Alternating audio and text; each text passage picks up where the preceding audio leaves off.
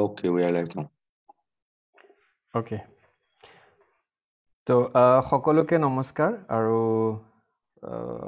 আমাৰ climate dialogue সিৰিজৰ এই দশম খণ্ডলৈ আপোনালোক সকলোকে স্বাগতম জনাইছো নৱনীতা আৰু সাগৰমৰ লগত। তো আমাৰ আজি নতুন খণ্ড নতুন গেষ্ট আমি আমাৰ আজিৰ গেষ্ট ডক্টৰ মানৱেন্দ্ৰ চহৰীয়া IIT দিল্লীত কৰ্মৰত আৰু ওয়েলকাম মানৱেন্দ্ৰ। তো মানৱেন্দ্ৰৰ বিষয়ে মই নৱনীতাক দৰকাৰ ইন্ট্ৰোডিউস কৰাই দিবলৈ আমাৰ দৰ্শকৰ লগত নৱনীতাক ৰিকুৱেষ্ট কৰিলো। নৱনীতা নমস্কাৰ সকলোলৈকে আৰু welcome Manavendra two hour 10th session আমাৰ ক্লাইমেট ডায়ালগ সিৰিজ ৱে ফৰৱাৰ্ড সিৰিজৰ আৰু আজিৰ স্পিকাৰ ডক্টৰ মানৱেন্দ্ৰ চহৰীয়া Delhi IITৰ Civil Engineering Departmentor Assistant Professor, and previously he worked in the Hydrology Lab of NASA Goddard Space Flight Center and the National Center for Atmospheric Research. তেওঁ University of Oklahomaৰ পৰা Water Resources Engineering বিভাগত PhD লাভ কৰিছে। His primarily expertise is in developing techniques and systems for monitoring and mitigating natural hazards such as floods and landslides with a special focus on the worst affected regions of the world. আজি আমি মানৱেন্দ্ৰৰ বিষয়ে flood কেনেকৈ mitigate কৰিব পাৰি আৰু আমাৰ বিষয়টোত এই বিষয়টোত উচ্চ শিক্ষাৰ কেনেকুৱা ধৰণৰ স্কোপস আছে আৰু অকমান কনসিডাৰিং অসম আৰু আমাৰ বানপানী সমস্যা এই সকলোখিনি কথা বিদ্যুৎ আৰু সাগৰ মানৱেন্দ্ৰৰ সৈতে আমি শুনিবলৈ পাম। Welcome Manavendra once again. Thank you Navandaba and thank you Viduda for the welcome. I'm very happy to be here. Yeah, hopefully আমি অলপ কথা পাতিব পাৰো বানপানী আৰু higher education in general more interest হয় মোৰ এটো মই IIT কাম কৰি আছো যেতিয়া মোৰ higher education is something that I'm very interested in promoting among students. So hopefully আমি এটো টপিকৰ ওপৰত যিখিনি আমি কথা পাতিম কিছুমান ষ্টুডেন্টছৰ সহায় হ'ব এটো। Thank you. So yes, দৰ্শকে অলৰেডি গম পাইছে আমি আজি মানৱেন্দ্ৰৰ লগত যেহেতু তেওঁৰ subject of interest is hydrology in general গতিকে হাইড্ৰলজি অকল বানপানী নহয় বানপানীৰ বিষয়ে আমি কথা পাতিম definitely but hydrology doesn't mean that আমি অকল বানপানীৰ বিষয়ে কথা পাতিম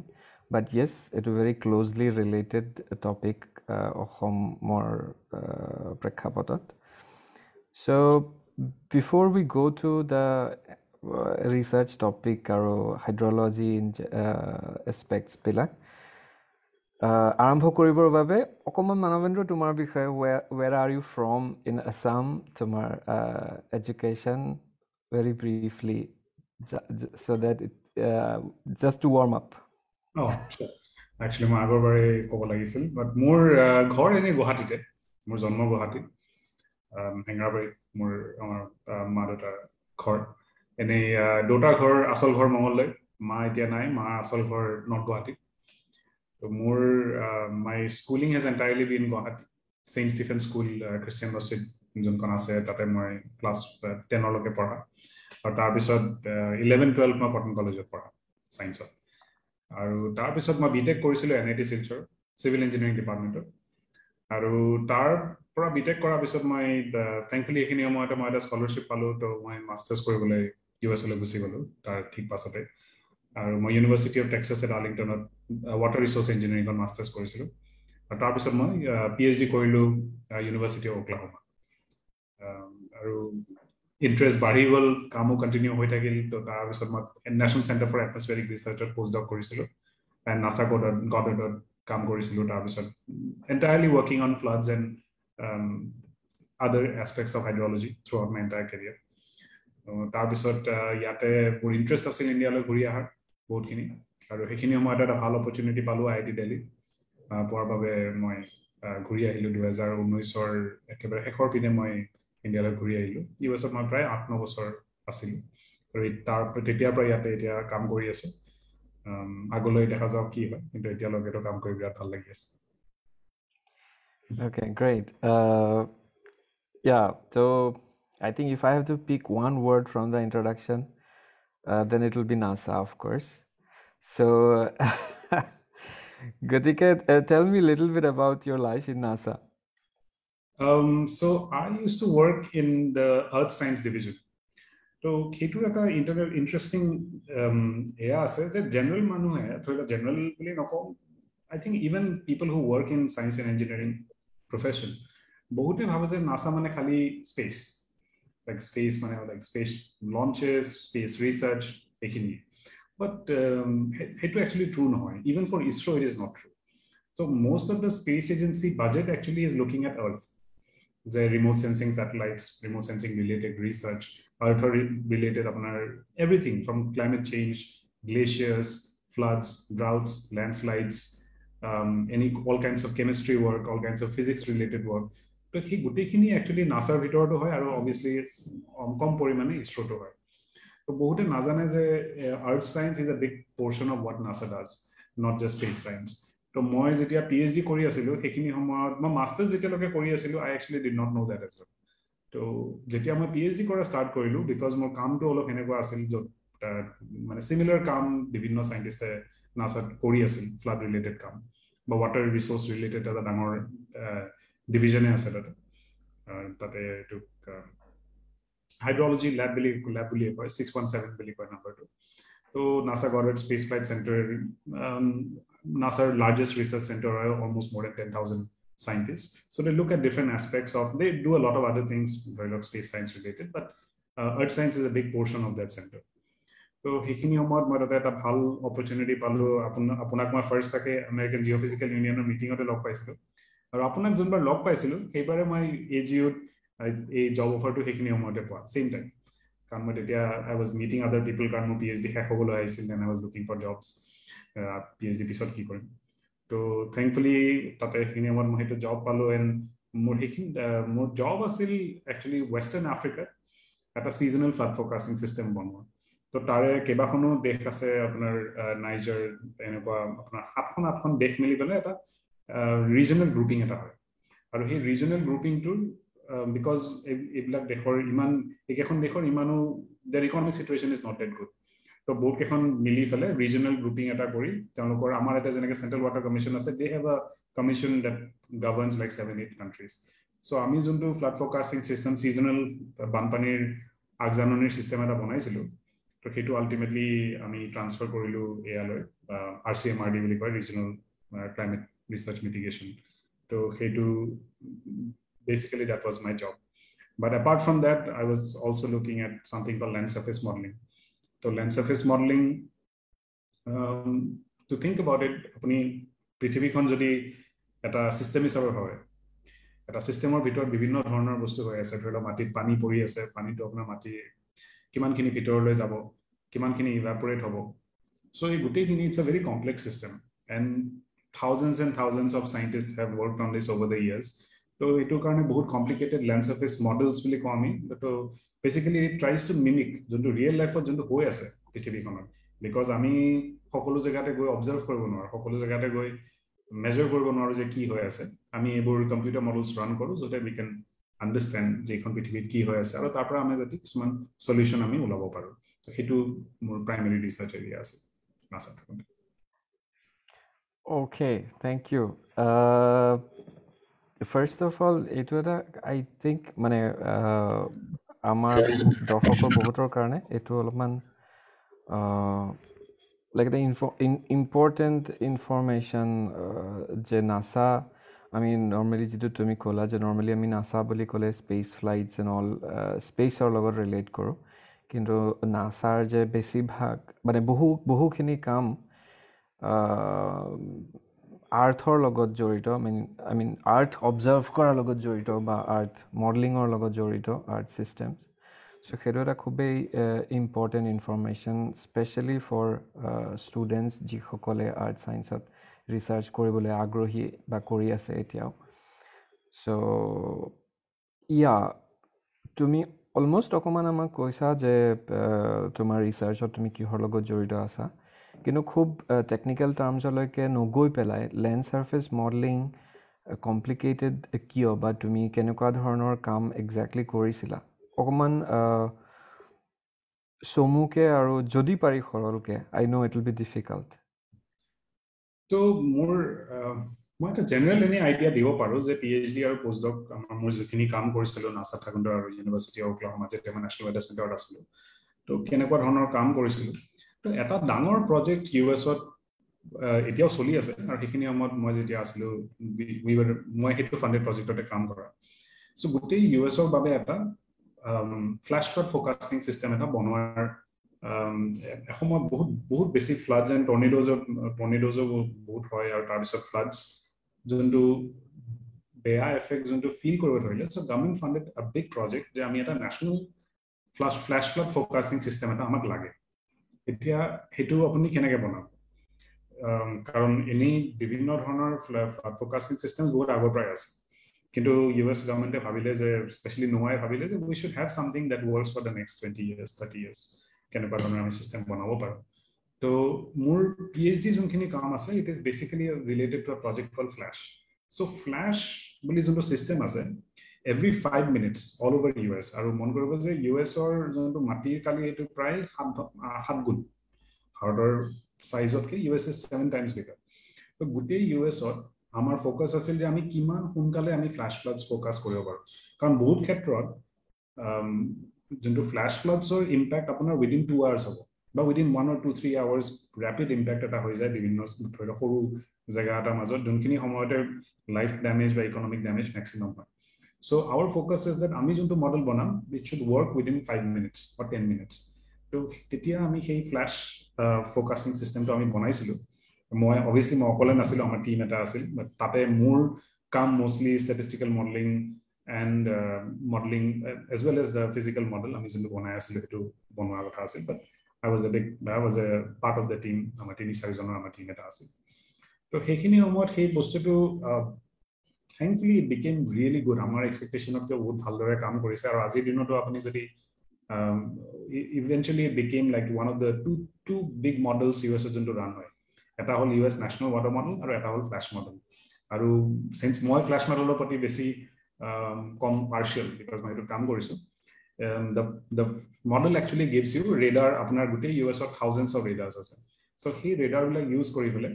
every 5 minutes গোটেই ইউএছত ক'ত বানপানী হ'ব পাৰে হেতুৰ আগজাননী দিয়া হয় এতিয়া এই আগজাননীটো অকল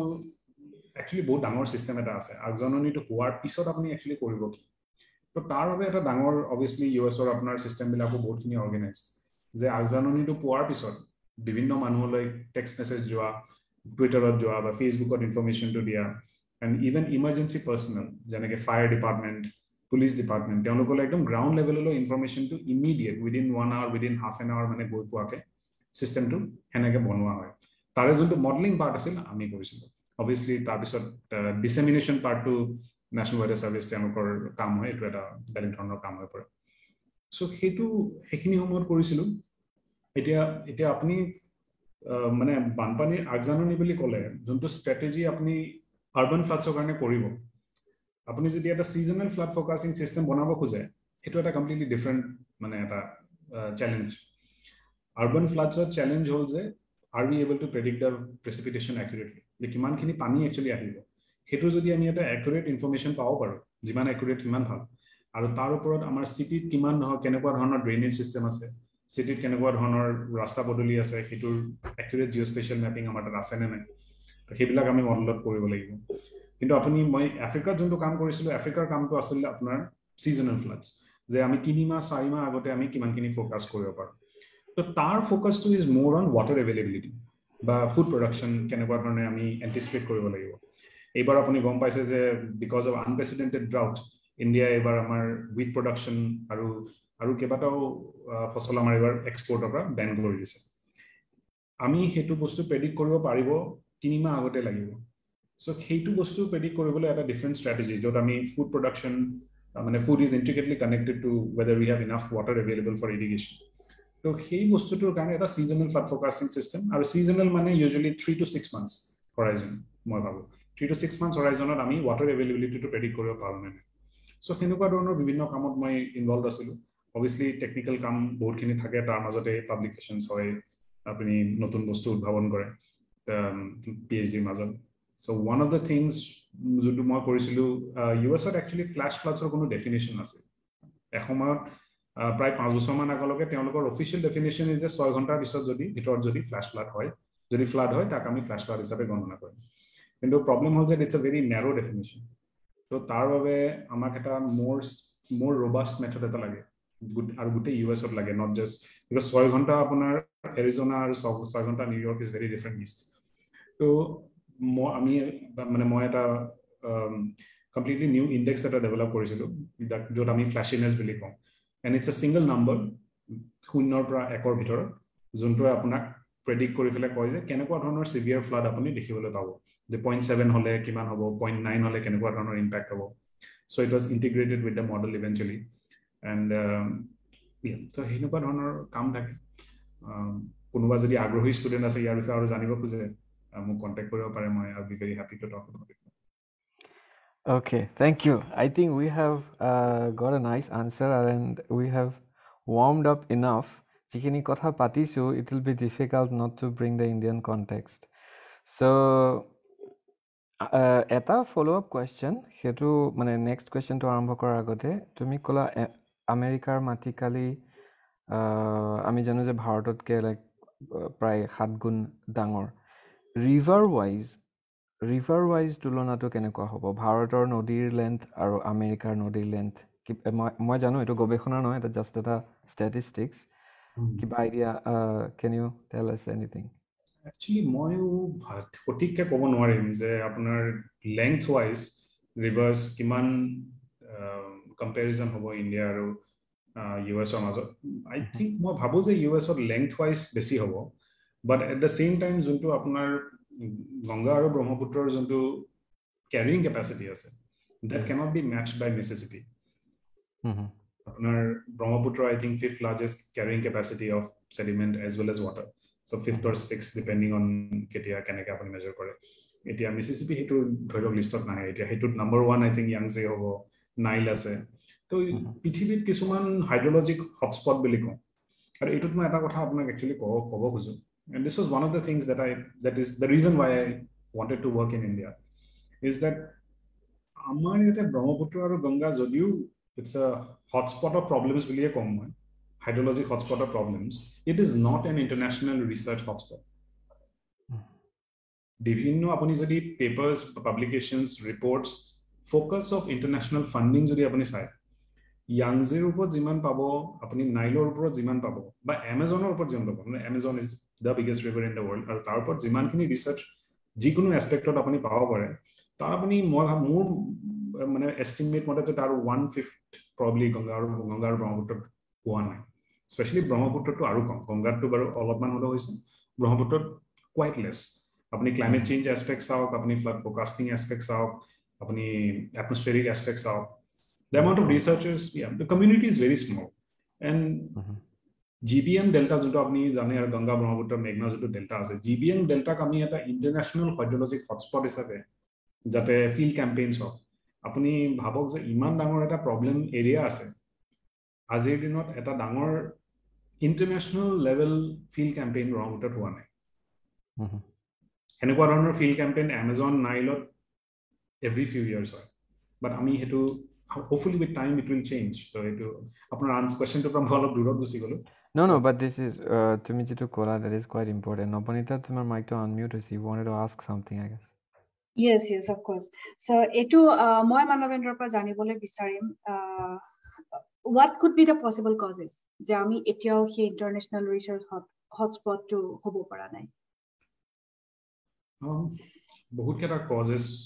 মই কেটামান কম administrative causes কি administrative causes obviously is lack of data মানে আপুনি যদি আজিৰ দিনত মই যদি ৰিসাৰ্চ এটা কৰিবলে in fact I'm in the middle of doing it right now মই ব্ৰহ্মপুত্ৰৰ বহুতখিনি ডেটা অলৰেডি মই এটা পাইছো বাট এখিনি পাবলৈ মোক বহুত সময় লাগিছে কিন্তু so you mean to say data are available but not these are available with the government but apna classified হয় মই এটা আইটি কাম কৰি আছো কাৰণে মই obviously access পাব পাৰো but even it is difficult for me মানে access পোৱাটো ইমান সহজ নহয় তো আমি বহুতখিনি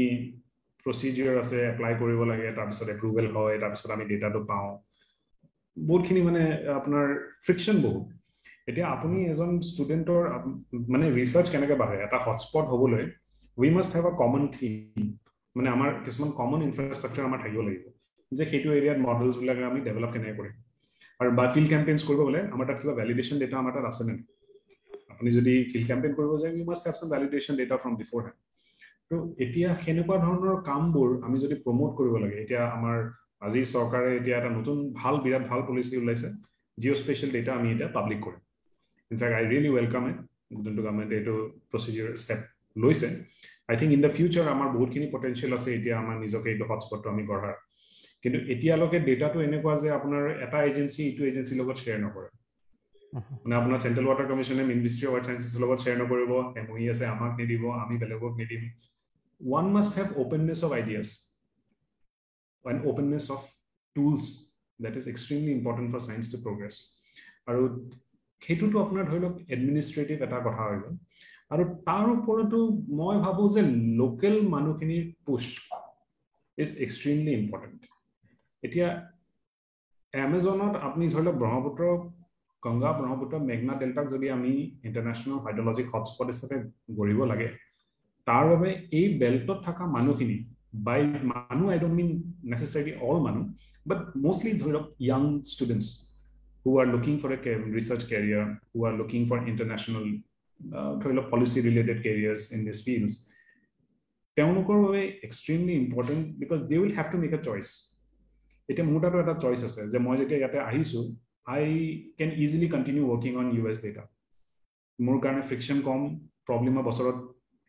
twice publish কৰিব পাৰিম মই যদি দুখন কৰিছো মই US ৰ কাম কৰিলে মই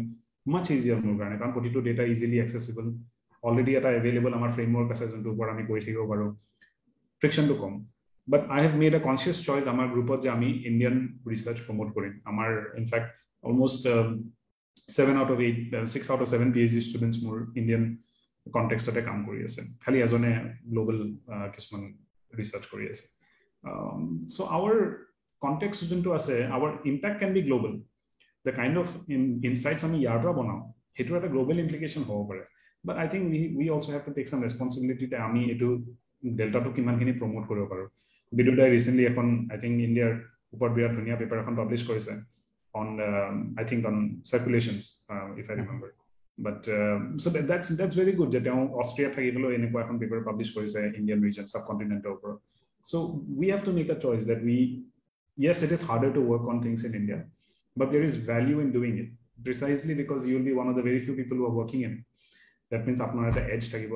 apni jonkhini insights ulabo hetur wide implications over so Yeah, this is really important to me যেটো কথা কলা যে আমাৰ ডেটা এক্সিস্ট কৰে কিন্তু এভেইলেবিলিটি নাই হেতু খুব আৰু মানে আমাৰ ৰিজনটোত যিখিনি ৰিসাৰ্চ অপৰচুনিটিজ আছে সেইখিনিও খুব কম পৰিমাণে এক্সপ্লোৰ কৰা হৈছে I can relate to one more topic which is paleoclimatology জাৰ্মানীৰ খুব ষ্ট্ৰং গ্ৰুপ এটা আছে যোনে চেৰাপুঞ্জিৰ ডেটা লৈ কাম কৰে but there is barely anybody who works with paleoclimate data collected from Cherrapunji and the caves there. But again, another topic. Hydrology, Brahmaputra, Ganga, Meghna, Ketu, Beltot, like 1 out of every 7 people probably hekhini jetu population density Ketu Beltor. Prithibir like 10% mano hekhinde thake. So it should be a research hotspot. Hagormoy, tumi kiba khudibo khujisila, you can come in. No, মানে মনোমেন্দ্ৰ যেনে question হচ্ছে data পাটো ইমান difficult হয় ইমান দিগদাৰ হয় তো আপুনি মানে ইমান দিন কাম কৰি পেলাই ডেমোক্ৰেটাইজেশ্যন অফ ডেটাটোৰ বিষয়ে কি বুলি ভাবে মানে এইটো হাউ ইম্পৰ্টেণ্ট মানে কিমান জৰুৰী হয় যাতে সব মানুহে ডেটাটো পাব পাৰে মই মানে সেই ৱৰ্ডটো ইউজ কৰিছো ডেমোক্ৰেটাইজেশ্যন অফ ডেটা কাৰণ আজিকালি দিনত নেক্সট আমাৰ ফিউচাৰটো ডেটাটো বহুত ইম্পৰ্টেণ্ট হৈ যাব আৰু আমি যদি সিলেক্টিভলি মানুহক ডেটা দিওঁ তেনেহলে আমাৰ মানে বহুত অসুবিধা হ'ব লগতে আপোনাৰ এটো আপুনি কলে যে আমাৰ ডিপাৰ্টমেন্টবোৰৰ মাজত এটা দে ৱৰ্ক ইন সাইলোজ মানে সো সবে নিজৰ মাজত নিজে কাম কৰে তো সেই আপুনি কি ধৰণে দেখে যে আমাৰ সেই ডিপাৰ্টমেন্টৰ মাজত আপোনাৰ গভৰ্ণমেন্ট এজেন্সিজবোৰৰ মাজত এটা মানে কথোপকথন আৰম্ভ হয় তেওঁলোকে কি কৰি আছে ইজনে সিজনে জানে যাতে সাইলোজৰ ভিতৰত যাতে তেওঁলোকে কাম নকৰে মানে হেতু মানে আপোনাৰ অভিজ্ঞতা পৰা কলে হ'ব না মোৰ অভিজ্ঞতা প্ৰায় কম যে ফলনি হৈ আছে যদিও বহুত আগলৈ আমি যাবলৈ আছে এতিয়া আমি মানে মই এটা এক্সাম্পল দিব পাৰো যে নাসাই যিমান ফিল্ড কেম্পেইন কৰে যিমান ৰিমোট সেন্সিং ডেটা তেওঁলোকে কালেক্ট কৰে অল মানে ডাজেন্স এণ্ড ডাজেন্স অফ তেওঁলোকৰ ৰিমোট সেন্সিং আৰ্থ অবজাৰভেশ্যন স্যাটেলাইটস আছে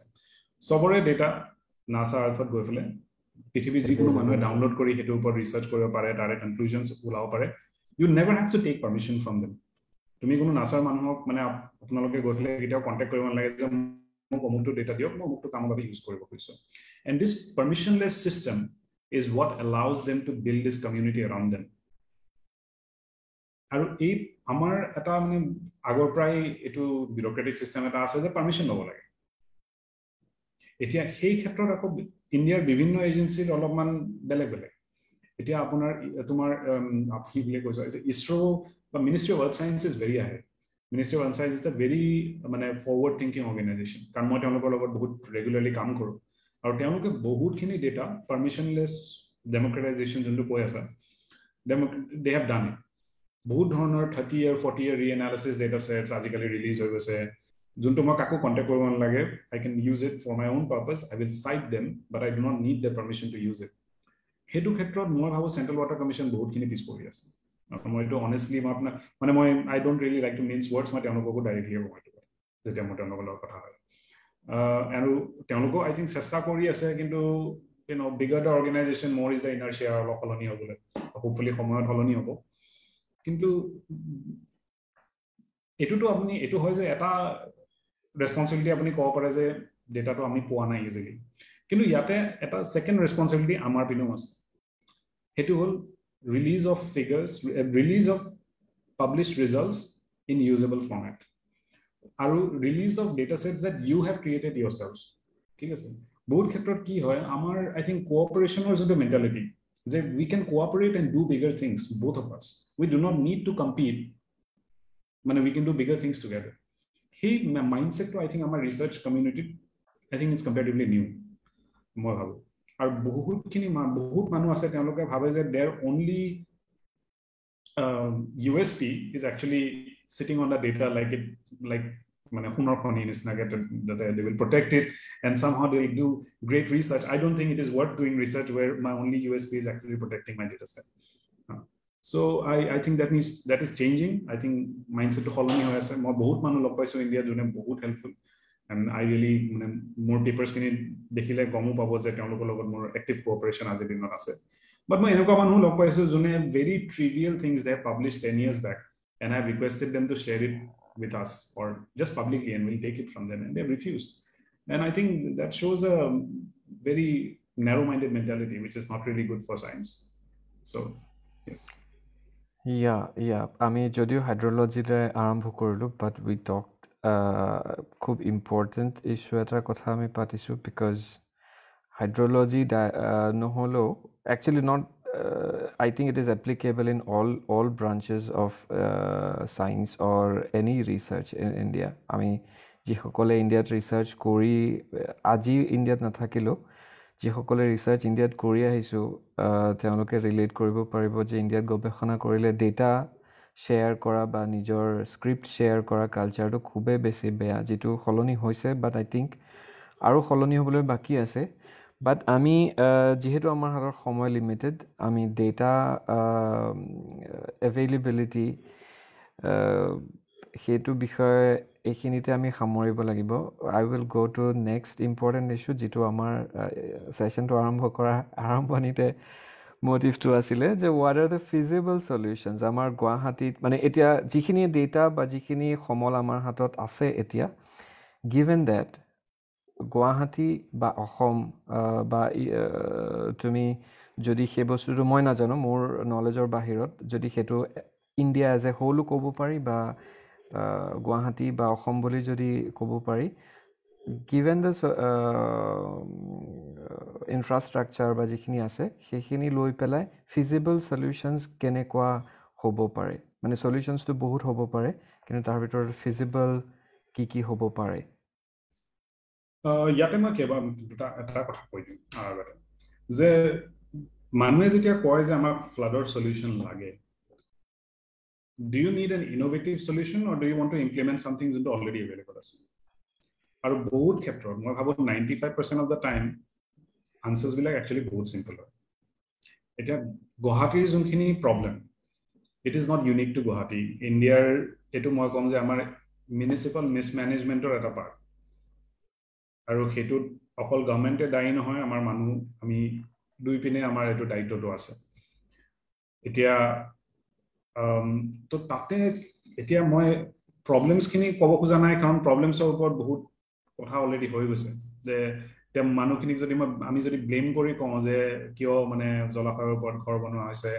কিয় মাটিখিনি কাটা হৈছে কিয় এটা যদি জিএমডিএক আমি ব্লেম কৰি কওঁ যে কিয় ড্ৰেইনছবোৰ ইদাৰ দে আৰ ক্লগড অৰ বনোৱা হোৱা নাই অৰ ফল্টি কৰি ফল্টি ডিজাইনত বনোৱা হৈছে তো সেইটো এটা মানে never ending never ending issue কাৰণ হেতুৰ কোনো ইমিডিয়েট সলিউশনো নাই আৰু আমাৰ এটো আমি এখন ডেভেলপিং কান্ট্ৰি হয় আৰু আমি disorganized as a society unfortunately so hopefully hetu within those parameters of mane limitations jonki ase tar majote moi bhabu je dui eta solution ase jonto ami Guwahati flood problem to immediate solve koribo karone completely noy but at least some amount of relief manok dibole I think hetu etia possible hoy aru tar babe ami অলপমান we have to think a little bit out of the box so yate apunar etia eta to apunar ta kom je more solution bila kodai moi eta dholok Eisenhower matrix type eta system eta ase je there are solutions that can be implemented today if you have political willpower big amount of money we can fix it tomorrow but moi henoko dhৰণৰ solution eta dholok Tokyo flood tunnel ase Tokyo flood tunnel is a world it's known for its remarkability je Japan বহুত floods হয় আৰু tsunami influence flood মানে আপোনাৰ typhoon influence floods so very severe floods Guwahati হেনকা floods কেতিয়াও probably দেখা নাই তাতে যেনেকুৱা ধৰণৰ floods হয় but তথাপিও তেওঁলোকৰ system বিলা এনেকুৱা নহয় যে তেওঁলোকৰ ইকোনমি বন্ধ হৈ গৈছে মানুহে দুদিন ঘৰৰ পৰা ওলাব পৰা নাই অফিচলৈ যাব পৰা নাই হেনকুৱাটো হোৱা নাই কেতিয়াও except barring some exceptional circumstances কিন্তু Tokyo flood tunnel is a very expensive system তো হেতু মই এখানে কেতিয়াও propose কৰা নাই GMDR lock actually I will be meeting them soon মই কিবা এটা আমি লিখি আছো আমি দুইজনী এজন সাইন্টিষ্ট আমি মিলি ফেলে কিবা এটা লিখি আছো এতিয়া one thing we could do is coordinated reservoirs underground reservoirs within the city এটোৰ এটা প্ৰটোট ইয়াৰ কেইবাটাও এনেকুৱা ধৰণৰ সলিউশন এতিয়া ব্ৰাজিলত ওয়াৰ্ল্ড কাপ হৈছে তো ৰিও ডি জেনেৰোত মানে সিমিলাৰ সিস্টেম এটা আছে তেওঁলোকৰো এই আমাৰ গুৱাহাটী নিচিনা একচুয়ালি বিৰা ডাঙৰ ডাঙৰ পাহাৰৰ মাজত and right next to the ocean আৰু মানে low lying land গুৱাহাটীৰ নিচিনাই অলপ যোনটো এলিভেশন আছে কম তো হেনেকুৱা ধৰণৰ very similar systems and similar corruption similar issues municipal issues তাতেও huge flooding তো তেওঁলোকে এটা সিস্টেম বনাইছিল যে underground reservoirs in order to protect the stadiums যাতে মানুহখিনি মানে traffic flow and all this মানে মানুহে এনজয় কৰিব পাৰে এটো খেক মানে the system actually keeps working during the World Cup so they built a series of underground reservoirs and I think Sarita location banaisil etia I think expand korise aru khenukor dhৰণৰ similar system eta ami Guwahatit moi actually we are proposing that we build it especially jonkini Sanmari area junto problem ase it's a problem that can be solved ami apnara jodi mane to be honest these things are easy to think apnara you are getting excess amount of rainfall excess amount of water there are only two solutions either you store it somewhere or you take it away there are no other solutions so take it away karone you need a drainage system aru Guwahatit kundina within the current system amar eta functioning drainage system hobo moi hetu rakhat bohibolo khoja nai I think within current system if we build a coordinated system of reservoirs and also nature-based solution of it, we revive the small ponds, the small lakes that already exist in Guwahati and also construct a few new ones. Jodi ami hetu koribo paru. Moi kon je 70 to 80% of relief ami pabo parim. Karon jonki maximum damage within heavy flash flood hoar within 1 or 2 days jonto period ase that is the maximum amount and we need to increase our discharge capacity jonki amar weight holding capacity ase and that can be done yar moi bahut beshi detail jabo khoja nai moi yak technical term hol deep detention reservoirs So deep detention reservoirs যদি আমি specially coordinated deep detention reservoirs যে আপুনি সিটিৰ বিভিন্ন problem specially য'ত water logging হয় এখিনি area deep detention reservoirs বিলাক ৰাখি you coordinate it along with a focus system যে কালিলৈ আমাৰ flash floods হ'ব বা within 8 hours আমাৰ flash floods হ'ব so we need to keep these tanks absolutely empty and these tanks can withhold massive amount of water because they can be built underground the reason এইটো solution মই prefer কৰো বা আমি suggest কৰি আছো is because কোনো মাটি অধিগ্ৰহণৰ কথা নাই আৰু খৰচ comparatively compared to a big flood tunnel it is less maintenance or issue comparatively com and also hetur junkhini environmental impact ase quite low because apunar jontu overground apuni dhoilo jikono existing government niman park ase Guwahati tar under to jodi banai die we can project it as a water park jod apna underground flood mitigation hobo aru uporot apuni jinkhini apuna normal apuni park facilities ase use koribo khoji ase those will continue to go on or you can build it under even যোনখিনি multi level parking system বনোৱাৰ কথা আছিল কেটামান বনালে বা আৰু কেটামান প্ল্যানিংত আছে তো হেনেকুৱা ধৰণৰ সিস্টেমত অলটো বনাব পাৰি so it's basically maximum utilisation of land space without মাটি অধিগ্ৰহণ যোনটো এটা বিৰাট ডাঙৰ মিউনিসিপাল ইস্যু যোনটো কেতিয়াও কোনো গভৰ্নমেন্টে এটো হাত দিব নখোজে so we are proposing a system similar to that yeah okay great so duta quick follow up question I mean, I know this is it comes solely as I won't go into details. Probably you are also doing your calculations, which are not finished yet, or probably finished but not ready to be publicly discussed. Kintu duta quick question hol etu je typically a reservoir bilakor size kenekwa hoy. Aru next is because Assam is seismic zone 5 category place. So এনেকুৱা reservoir বিলাকৰ লগত কাম কৰোতে তোমাৰ মানে earthquake experts তেনেকুৱাৰ লগত কিবা কোলাবৰেচন হৈছে নেকি প্লাছ যেহেতু modern day technology is about sustainability are you collaborating with some sustainability expert as well মানে from architecture and engineering point of view বা তুমি চেষ্টা কৰিছিলা তেওঁলোকৰ ৰেসপন্স কেনেকুৱা right so actually মই আপনি ডাইমেনশনৰ কথা কইলে সো এইটো ডাইমেনশন একচুয়ালি ডিপেন্ড কৰে আমাৰ সিটি কেনেকুৱা ধৰণৰ ৰিকোয়াৰমেন্টস হয় এতিয়া ৰিও ডি জেনেৰো যোনটো বনাইছিল এটো প্ৰায় 25 মিটাৰ ডিপ টানেল মানে reservoir so this deep detention মই with two power is but deep is around 25 meters which is quite large এনেকুৱা ধৰণৰ তেওঁলোকে তিনিটা ৰিজাৰ্ভাৰ এটা জায়গাতে বনায় so there is a collection of 3 of them আৰু more exact number to monot নাই but I think these reservoirs have capacity excess of 50,000 cumex মানে 50,000 meter cube per second that's a like massive amount of water মানে with মানে তেওঁলোকে retain কৰে আমাৰ ঘৰত যিবিলাক সিনটেক্স থাকে হেবিলাক 500 liters okay okay I mean মই just that perspective lower কাৰণে okay so these are basically apuni bhaibo pare je these are massive syntax tanks right? Yes and the benefit of doing it is that you put it underground aru yar eta major benefit hol groundwater rejuvenation so apuni Guwahati jikono manuhoke khudok aji dinot borewell logai karon kuat pani ki nai Guwahati mane hoy to Guwahati je pani Guwahati je kuat pani nai borewellot pani ase borewell edi tani ase kintu hetu to eta limited solution kiman dinole borewell tanibo karon Guwahati jonkhini aquifer groundwater level ase bahut tolole gusi goise etia ei jonto system ase yar the reason we withhold the water is that we can reuse it for other purpose ami jodi tate aquifer rejuvenation or system eta ami enekwa ke banai diu this water can be allowed to seep into the deep underground lahe and because we don't generally ki hoy je flash floods bilakor majot বহুতখিনি সময় থাকে এনেকুৱা নহয় যে আজি এটা হৈছে আকো খালি আৰু এটা হ'ব so mostly ধৰিলো 1 week or আপোনাৰ time থাকিব পাৰে the next week maybe you have another one jod apnak you need the full capacity of the thing if you don't need the full capacity of the thing then you allow the water to seep into the underground so yata groundwater rejuvenation eta birat long term benefit Guwahati pabo so hetu eta ase apuni earthquake resistance কথা কৈছে yes it is very important আৰু এটো মই এটোৱে কওঁ যে Guwahati বা অসমত যিকোনো আমি এটা টেকনিক্যাল সিভিল ইঞ্জিনিয়াৰিং ডাঙৰ কাম কৰিব খুজিলে সদায় ফাৰ্স্ট আমাৰ কোৱেশ্চন টু এটো যে Guwahati অসম এটা earthquake 5 level zone 5 আমি আছো আমাৰ এটা feasible হয় নেকি আৰু হেতু উত্তৰ সদায় মোৰ technical উত্তৰ হয় there is nothing in this world that cannot be built in Assam Assam is not outside zone 5 অকল অসমতে নহয় zone 5 জাপানতো আছে তো এইটো এটা completely মিছা কথা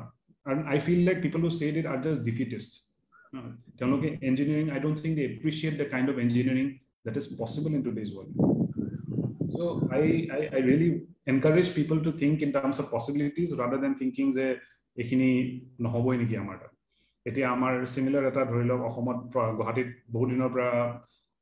মেট্ৰো কথা আছে and every time the question is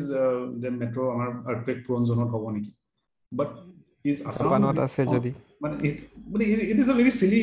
question actually I don't know who what kind of engineers answer these questions but maybe policy level of konoba bele kotha kobo pare but the engineering answer is yes Ahomot definitely possible hoy because Assam is not the only zone 5 earthquake in there are lots of places in the world which is and they are doing very fine California is in the middle of a there is like a big fault line tate eta dangor earthquake jikono time ote hobo pare bili koy yes moi tumak rakhabo lagibo because ami ki mane tumi bisarile you can give me a lot of examples moi just kotha to e karone ulialu jehetu neki kotha to ulaye prottek bare I just wanted to put it on record je this is actually possible aro earthquake or naam loi eneko ata process eta rakhai thua to bare bare it's not healthy or it is not going to lead to any progress and so, I want to mention that it is actually in the Ahomot bahut keta bhal project hoy ase especially apni tunnelor etia project sabo pare Ahomot kibatao etia those are deep excavation tunnels jonkini bonaise those are also equally prone to tunnels are actually more resistant to lands to earthquakes but those are also built those are also civil engineering marvels jonkini Ahomot already exist kore etia recently eta proposal dia hoise je underground railway bonabo I think Ahomor my exact pahorisu recent budget or proposal jonto asil to hetu underground e jabo so these things are definitely technical impossibility nohoy India apunar etia apni Atal highway sao Jammu Kashmir jonto Atal highway bonaise that's an architectural marvel and it is supposed to it tar jonto mane that the engineering that has gone into it is enough to resist a earthquake 5 zone any kind of মানে হেনেকুৱা ধৰণৰ earthquake যোনটো আহিব পাৰে তো হেইবুলা বস্তু হেইখিনি বস্তু গুটেখিনি technical ৰিকোয়াৰমেন্টস হোৱাৰ পিছতে হেনেকুৱা এটা প্ৰজেক্ট মানে স্যাংশন হয় at least হেনেকুৱা ধৰণৰ মেজৰ ফেইলিয়াৰস থ্যাঙ্কফুলি এতিয়ালৈকে ইন্ডিয়াত হোৱা নাই মোৰ at least currently মোৰ মনত আহা নাই যে হেনেকুৱা ধৰণৰ major civil engineering ফেইলিয়াৰস have happened in India some used to happen but those are not very major আৰু এতিয়া মই ভাবো যে sustainability apni kotha hoise that is extremely important and that's one of the reasons that I prefer low impact development to LID low impact development bili koy the system to jeti ami propose koru so we should always consider that our human impact ki hobo pare but long term are we changing the entire area to hetu minimize koribole deep detention reservoirs connected with a diversion tunnel is one of the lowest impact things that you can build because tar jonto impact ase it's more localized apni jonto construction koribo it will be in a very localized zone eneko nohoy je apni gutei city khonot kiba kibi construct koribo lagibo aru diversion tunnel jonto banai you can take it to a very long area to a far off area and keep the water there using the diversion tunnel so it is definitely one of those things which can be designed in a way that is very sustainable so okay Yeah, মই এখানেতে এটা কথা add কৰিব খুজিছো যেহেতু আমি আৰ্থকুৱেকৰ কথা পাতি আছো ভূমিকম্পৰ কথা পাতি আছো probably we need to rephrase what we had discussed কারণ মানে কি হয় even though there are like lot of civil engineering marvels problem to hoise je amar tat I think there is a huge communication gap between the civil engineers who are actually doing the research building the all those marvels amar policy makers or common public so common public or karone ki hoy jitu daily life or dekhi thake they have seen like lot of buildings had cracks and everything even as a very like you know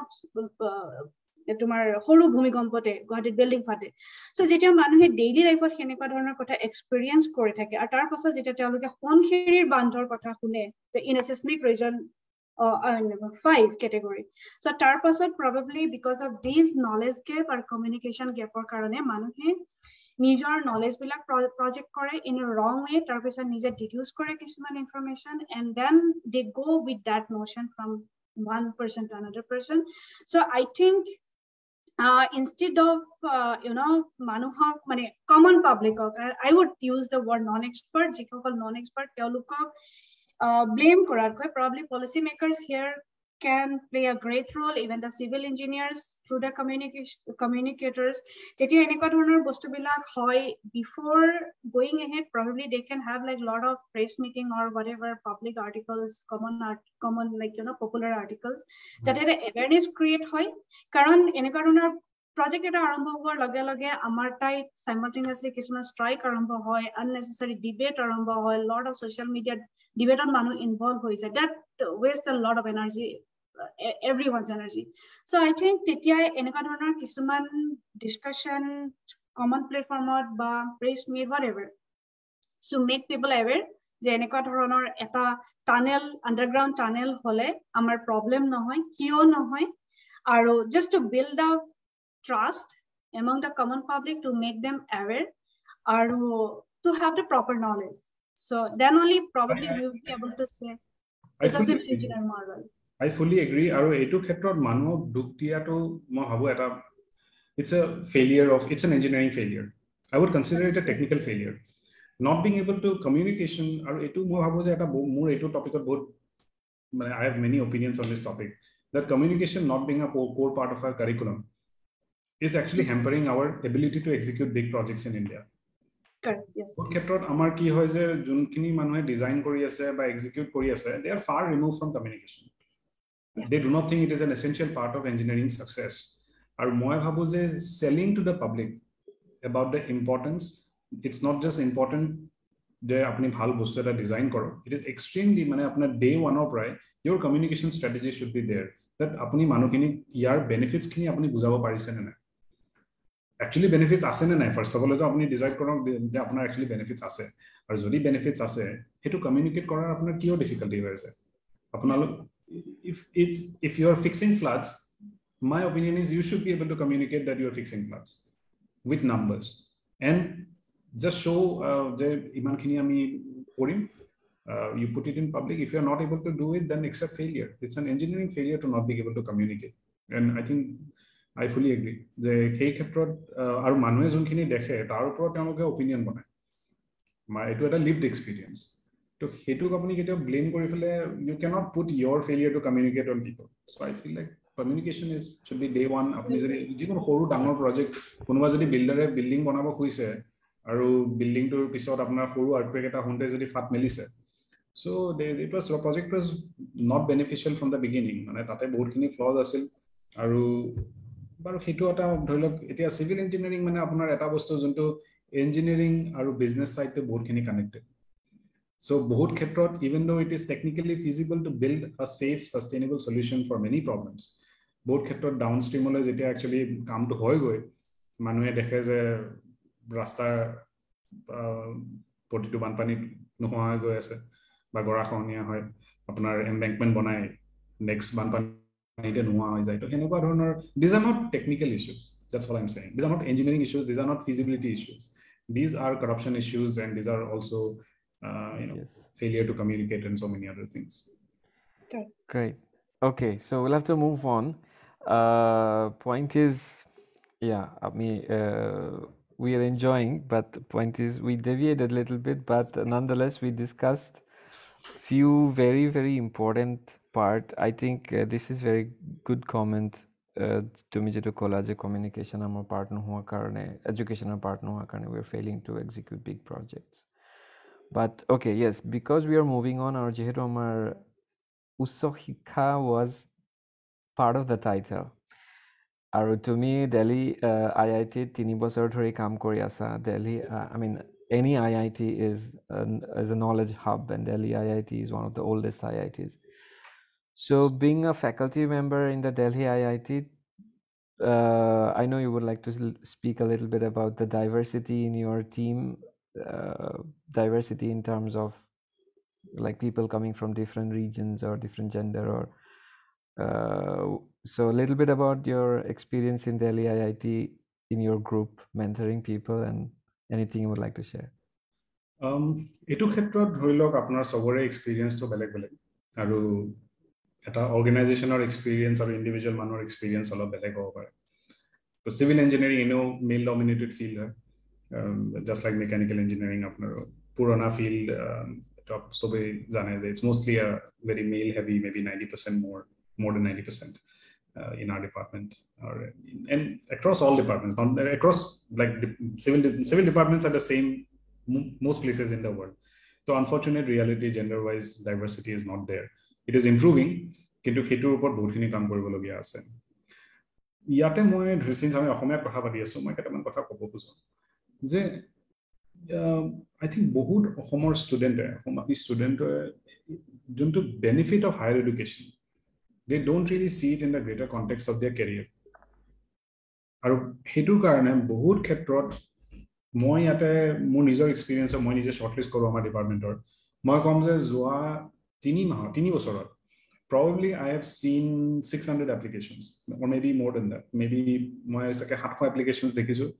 probably মই interviews লৈছো at least 300-400 আৰু তাৰ ভিতৰত মই অসমৰ student specially only in water resource engineering I think would be less than 15.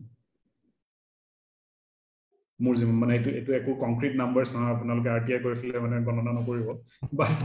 this is just মানে মোৰ এটা rough estimate মোৰ মাইন্ডত আছে যে I would say less than 15, less than 20, and that is a very poor মানে very poor performance. Recently মই ছোৱালী এজনী ইন্টাৰভিউ কৰিছিলো, she was very good technically. She was very good technically, but she was very humble, and sometimes humility is a problem. If you have achieved something, you should not মানে humility at a whole কোনোবাই যদি আপোনাক বহুত বেছি praise কৰি আছে, you show some humility, তেতিয়া বেলেগ কথা, কিন্তু that should not hinder you from showing your technical brilliance. এতিয়া ছোৱালীজনী বহুত ভাল কাম কৰিছে, I really appreciated it. In fact, more আমাৰ কমিটিত থকা বাকি এজন মানুহ কৈছে যে বিৰাট ভাল কাম কৰিছে. In fact, she has been offered now a PhD position in our department, but I was so disheartened that she was like, beya napabo mane moi iman khiniye jano. We know that, but moi bhabo je India'r bibhinno apni Kerala'r jodi, because I get a lot of students from Kerala, apni Andhra'r students are, apni Tamil Nadu'r students are, they have a lot of confidence. Technical ability কোনো difference নাই. মই AEC লৰা ছোৱালী, JEC লৰা ছোৱালী, Teachপুৰ University, NIT Center, I have seen dozens and hundreds of them now, but I can assure you there is no technical difference. The good is comparable across the country. Kintu amar he confidence and the self belief যে actually মই কৰিব পাৰিম, I think হেতু বহুতখিনি lacking আছে. আৰু মই ভাবো যে তাতে কলেজৰ যোনটো environment আছে, it is not really professional success oriented. It's more like I don't know, more এনেকুৱা এটা environment to পঢ়া সম বহুত কিবা কি নকওঁ বাৰু, কিন্তু I feel like this drive যে মই জীৱনত কিবা এটা কৰিব লাগে, and not just because মই নিজৰ কাৰণে কৰিব লাগে, আপুনি যদি water resource engineering অতে হওক, computer science অতে হওক, যিকোনো ফিল্ডত হওক, আপুনি যদি কিবা এটা কৰে, you will be able to uplift 5 people, 10 people around you. So it is not you are being given a few gifts, use them. মই অসমৰ ল'ৰা-ছোৱালী ক্ষেত্ৰত কম দম এই this limited thinking যে মই ঘৰতে ভাত খাম, ঘৰতে অলপ কাম কৰিম, সৰু সুৰা কিবা এনেকুৱা, we need to get out of this. And I don't see any issue যে IIT 10% applicants অসমৰ পৰা আহিব পাৰে. আমাৰ population percentage হিচাপে চাবলৈ গ'লে 5 to 10% অসমৰ পৰা আহিব পাৰে, কিন্তু 5% অসমৰ আহিব পাৰে ইণ্ডিয়াৰ আপুনি পপুলেশ্যনৰ লগত যদি চাই, কিন্তু তথাপিও we don't see that. আমাৰ এতে 5% দূৰৰ কথা, it's not even 0.5%, and that we need to fix. And I don't think the fix is a requirement of better technical education. The fix is actually wanting to achieve a certain level of professional success. Yeah. Okay, so follow up very concrete question. Amar hoto সময় or নাই almost. তুমি currently PhD বা intern বিচাৰি আছা নেকি? More as of now, এবাৰ আৰু দুজন ষ্টুডেন্ট হলো, so I have 9 PhD students. তো এতিয়া হেনেকুৱাকে বিচাৰি থাকা নাই, কিন্তু PhD ষ্টুডেন্ট ভাল পালে ডেফিনেটলি মই ল'ম. আমি ডিসেম্বৰত আকৌ এতিয়া PhD সেশন আৰম্ভ হ'ব এতিয়াতো এইবাৰৰটো সেশনটো হৈ গ'ল so we are not taking any more students মই অসমৰ পৰা কেইবাজনো ইন্টাৰ্ন লৈছো and they have performed really well যোৱা বছৰ আগৰ বছৰ মই দুজন লৈছিলো যোৰহাট ইঞ্জিনিয়াৰিং কলেজত তেওঁলোকৰ এজন ল'ৰা এতিয়া US গ'ল মাষ্টাৰ্ছ কৰিব মোৰ লগত এখন জয়েন্ট পেপাৰো আমি পাবলিশ কৰিলো so it was my great experience মোৰ internshipত মোৰ বহুত ভাল এক্সপেৰিয়েন্স এইবাৰ ডিমৰিয়া কলেজৰ প্ৰফেসৰ তেওঁ সামাৰ ৰিসাৰ্চ ফ্যাকাল্টি হিচাপে আমাক ভিজিট কৰি আছে পাঠকটিম গগৈ সো তেওঁ এবাৰ আমাৰ গ্ৰুপত কাম কৰিব সো মোৰ অসমৰ ৰিসাৰ্চ কমিউনিটি ষ্টুডেন্ট কমিউনিটিৰ লগত বহুতখিনি কন্টাক্ট আছে মাই অনলি মোৰ অলপ দুখ যে আমাৰ যোনটো জিওগ্ৰাফিকেল ডাইভাৰ্সিটি আছে গ্ৰুপত সেইটো ক্ষেত্ৰত আমি মোৰ তাত ষ্টুডেন্ট আছে হিমাচলৰ কেৰালাৰ উত্তৰ প্ৰদেশৰ ঝাৰখণ্ডৰ তাৰপিছত আছে প্ৰায় ইণ্ডিয়াৰ বেছিভাগ জেগাৰে ষ্টুডেন্ট আছে বাট অসমৰ পৰা এতিয়াহে first actually I have taken my first student from Assam আৰু মই ভাবো যে নৰ্থ ইষ্টৰ স্পেশালি ষ্টুডেন্ট খিনি যোনখিনি technical issues there are no technical issues that's what the students need to do but their lack of confidence is really hampering their ability to go up and I think hey bostuto okay improve so amar আমাৰ আজি 3 minute আছে মই just আৰু এটা quick question মানৱেন্দ্ৰক সুধিব খুজিছো যেহেতু তুমি ইন্টাৰ্ন লোৱা আৰু অলৰেডি লৈছা সো মই আৰু তুমি কৈছা যে আমাৰ এটা ডেটাৰ প্ৰবলেম সো তোমাৰ হাতত এনেকুৱা কিবা প্ৰজেক্ট আছে নেকি য'ত আমি স্কুল লেভেলৰ বা আন্ডাৰগ্ৰেড লেভেলৰ ষ্টুডেন্টক ইনভলভ কৰিব পাৰো and we can create sum like a very good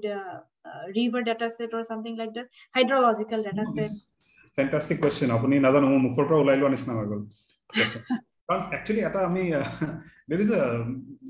job আমি এখন India flood inventory বুলি এটা database publish কৰিছিল which is India's first flood database in collaboration with Indian Meteorological Department.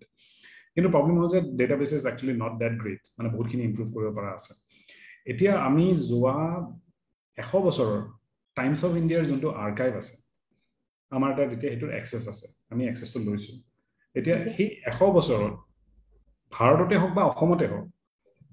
যিমান বানপানী হৈছে কোন দিনা হৈছে কিমানখিনি ড্যামেজ হৈছে কাৰণ ইউজুয়ালি নিউজ ৰিপৰ্ট বিলাক বহুতখিনি একুৰেট হয় যে ইমানজন মানুহৰ ড্যামেজ হৈছে বা এইখিনি গাঁও সাৰ্কেল এফেক্টেড হৈছে সেই ইনফৰমেশনখিনি থাকে and we really need that information to do high quality research তো সেই বস্তুখিনি ডিজিটাইজ নহয় okay মই অলপ ভাবি আছো এটো বিষয়ে যে কেনেকে যদি আমি স্কুল লেভেলত এই কামটো আগবঢ়াই দিব পাৰো because these are like thousands and thousands of newspapers so সেই বস্তুটো কাম involvement যদি আমি স্কুল লেভেলত কৰিব পাৰো maybe we can push the students towards a direct climate action and not just a passive understanding of climate issues তেওঁলোকৰ credit কি হ'ব কি কয় তেওঁলোকৰ ক্ৰেডিট কি হ'ব some publication something yes তেতিয়া এই ক্ষেত্ৰটো মই ভাবিব লাগিব কাৰণ usually আপোনাৰ publications are they don't have hundreds of authors এতিয়া আপুনি যদি ক্ৰাউড সোৰ্স কৰি দিয়ে বহুত ক্ষেত্ৰত বহুতৰ যোনটো কষ্ট আছে এটো দেখাবলৈ টান হৈ যায় কাৰণ এতিয়া আপুনি সাৰ্নৰ পেপাৰ হলে বেলেগ কথা যে thousands of authors but আমাৰ লেভেলৰ পেপাৰ হলে we have maximum 6-7 authors so সেই ক্ষেত্ৰত আমি অলপ ভাবিব লাগিব যে কেনেকে ধৰণে ক্ৰেডিটটো দিব পাৰে maybe we can take up schoolor নিজৰ তেওঁলোকৰ এটা co-curricular activities or marks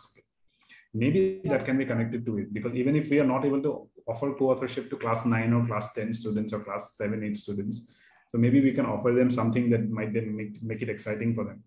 because yeah let's see so I have a small input maybe tumi herir pora alopman information pabo para there is a project in Max Planck Institute Hamburg I think তেওঁলোকে satellite picture লৈ পেলাই এটা machine learning হেৰি কৰিছিলে কিন্তু train কৰিবৰ কাৰণে গোটেই satellite picture বিলাকত it was about clouds so কেনেকুৱা ধৰণৰ cloud আছে হেতু ট্ৰেইন কৰিবৰ কাৰণে they took public help by distributing cloud satellite imageries and asking people what do you see so they categorized মানে ক্লাউডৰ ফটো বিলাক তেনেকে চাৰিটা ক্যাটাগৰীত ভাগ কৰিছিলে লাইক আৰ্টিষ্ট ইমপ্ৰেছন টাইপত এটা ক্যাটাগৰীক তেওঁলোকে সুগাৰ বুলি কৈছিলে এটাক ফিশ আই বুলি কৈছিলে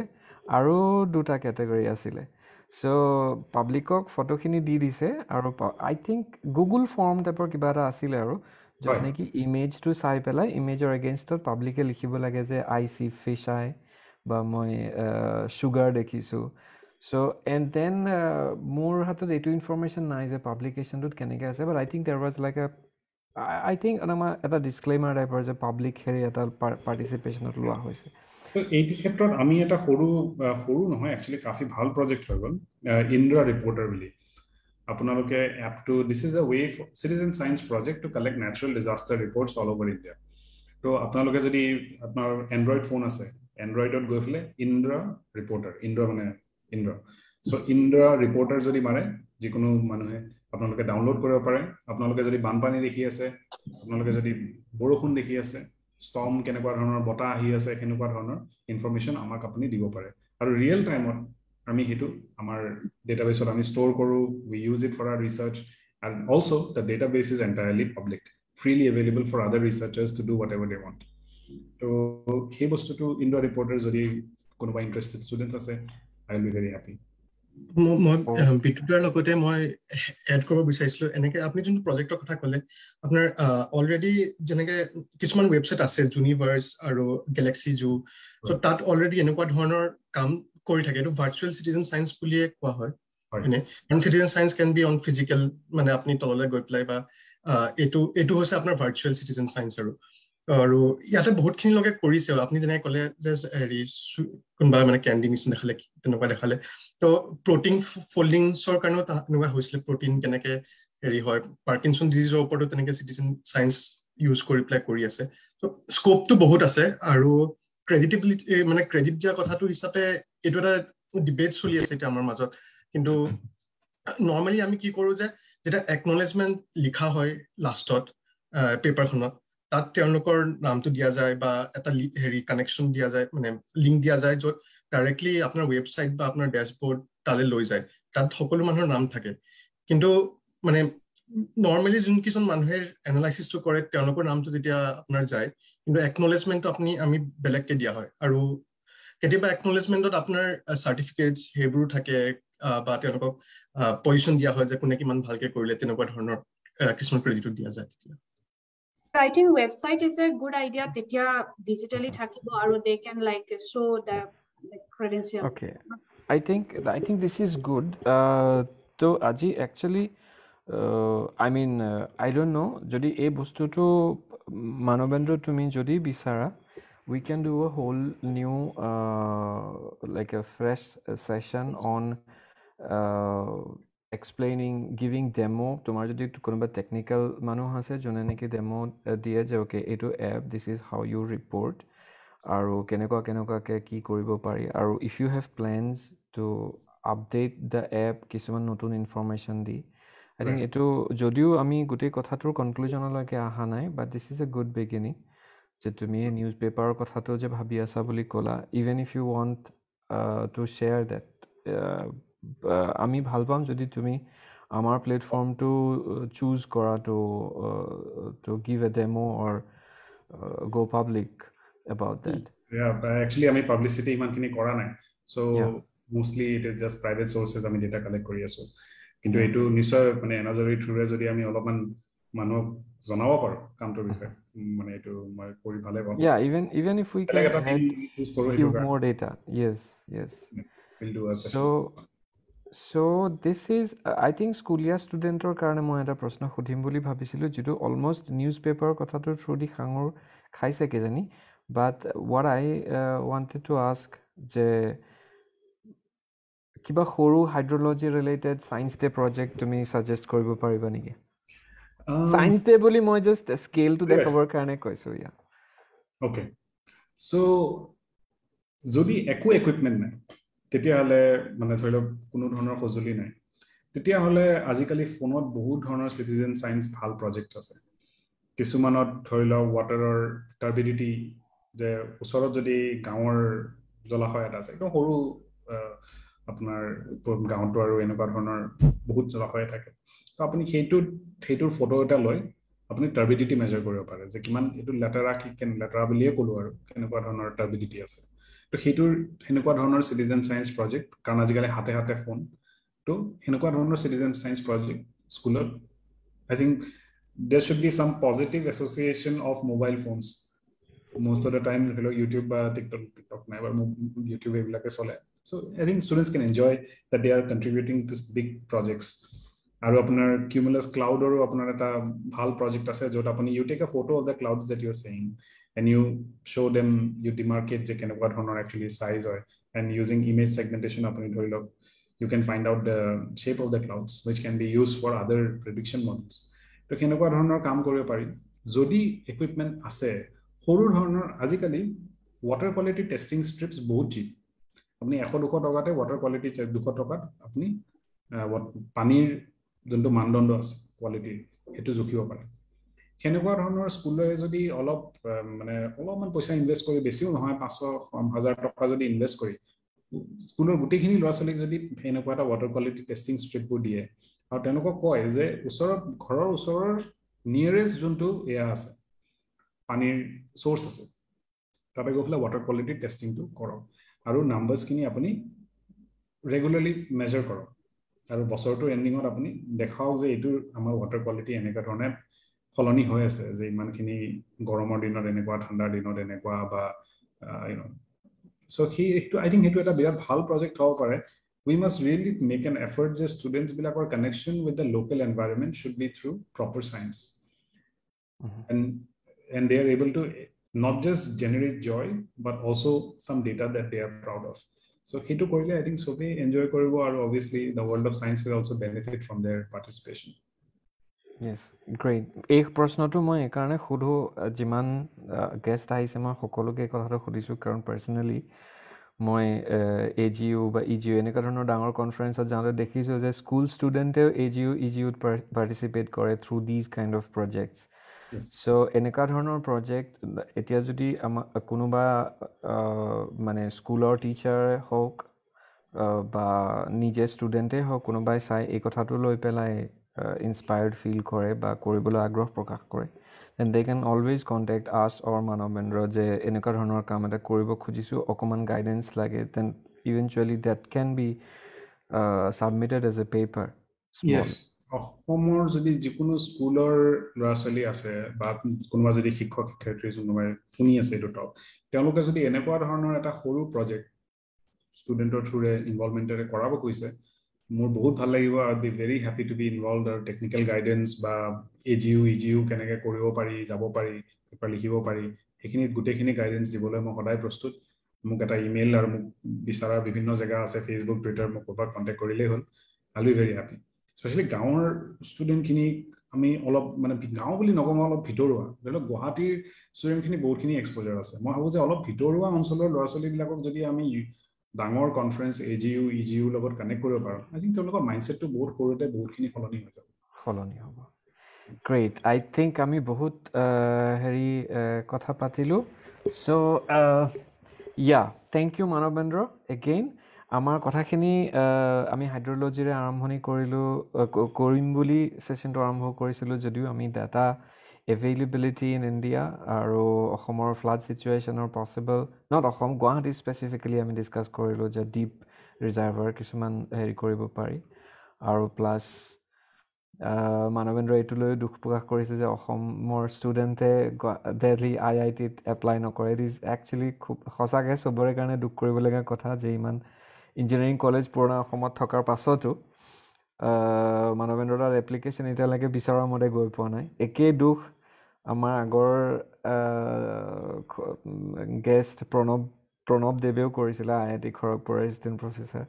যে প্ৰণৱ দাতো অসমৰ ল'ৰা ছোৱালীৰ এপ্লিকেশ্যন নাই গৈ পোৱা। চ' মই বিচাৰোঁ যে এটলিষ্ট যোনে চাই আছে এইটো লৈ পেলাই হেৰি কৰক যে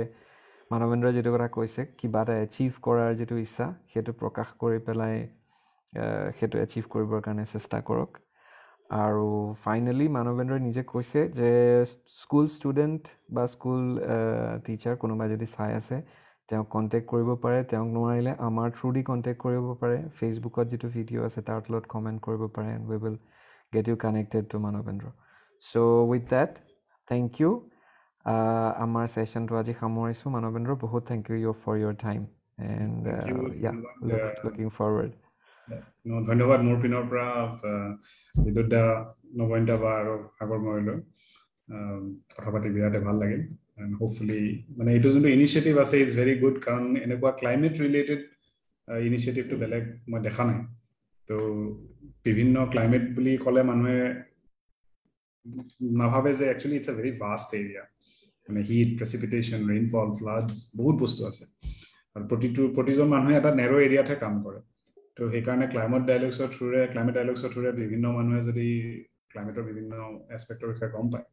I think that will be a very good outcome of this initiative that you have taken. So my best wishes for the future. Agolo